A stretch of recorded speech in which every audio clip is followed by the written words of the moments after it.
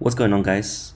It's a quick video today on how to cancel your pending transaction on MetaMask. You might be doing some swaps on Uniswap, you might be sending some funds, and you can find yourself being stuck on a pending transaction, as you can see here. So as you can see, if we click on the actual transaction, there is no way to speed it up or cancel. In that case, what you need to do is a few simple steps. You go to the circle on the top right, go to settings, click advanced, scroll down and make sure customize transaction nonce is turned on.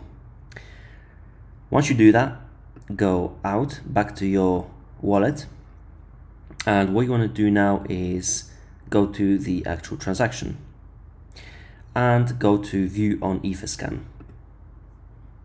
So as you can see, this is our pending transaction and it's stuck.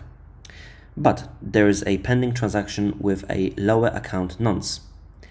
So what we want to do is click the transaction hash here, and that shows us the transaction that is pending. Go to click to see more, and the nonce of this transaction is 457. So we want to go back to your MetaMask,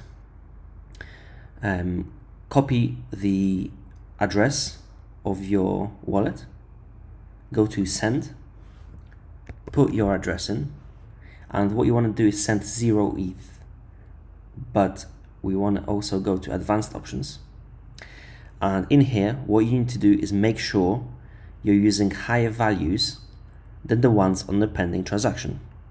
So as you can see, gas price on the pending is 3.3k gwei.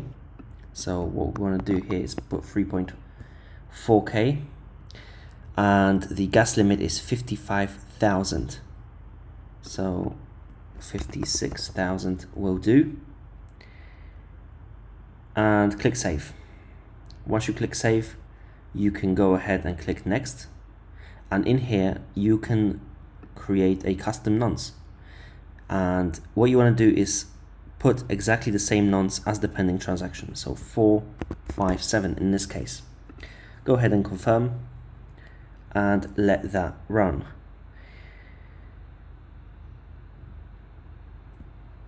That will allow you to get your transaction unstuck.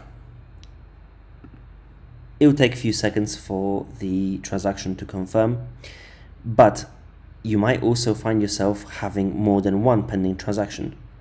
In that case, you need to unblock every single nonce that's pending. So as you can see, there's also 456 pending. And that's pretty much it. That's how you get your MetaMask transactions unstuck.